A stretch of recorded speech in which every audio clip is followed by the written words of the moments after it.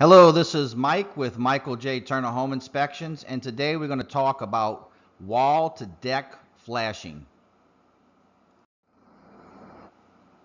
Now I have three illustration or photographs noted above.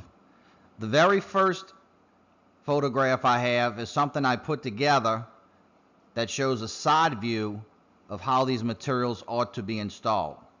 Now, why is wall to deck flashing important? Well, in 2015, the International Residential Code had required that deck flashing be installed. This is to prevent water damage to the wood, to the sills, to the foundation, to the structure. It prevents corrosion at the connections where the fasteners are secured to the wood joists or joist hangers. We want to prevent deck collapse. Anytime moisture intrusion enters these areas, the likelihood or the possibility is there for rot. Once wood rots, it's going to collapse. Now, this third photograph shows vinyl siding, but it could be a different type of wall cladding, such as Hardy Plank, which is made of composite fiber cement or no name brand.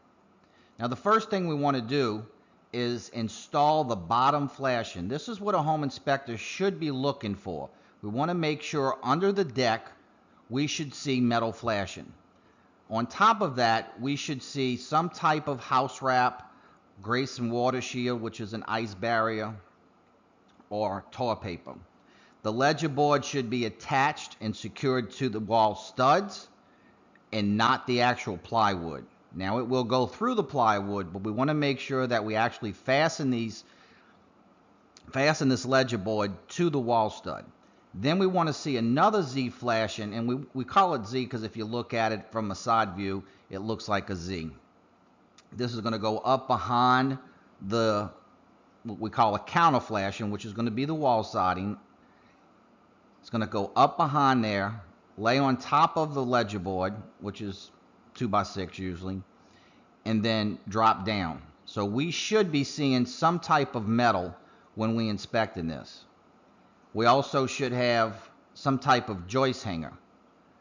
Many times carpenters, deck installers will toe nail regular 2.5, 3-inch nails, maybe hot dip galvanized, into this wood. Once these joist hangers installed, every single hole should be filled with the proper fastener, which is usually hot dip galvanized.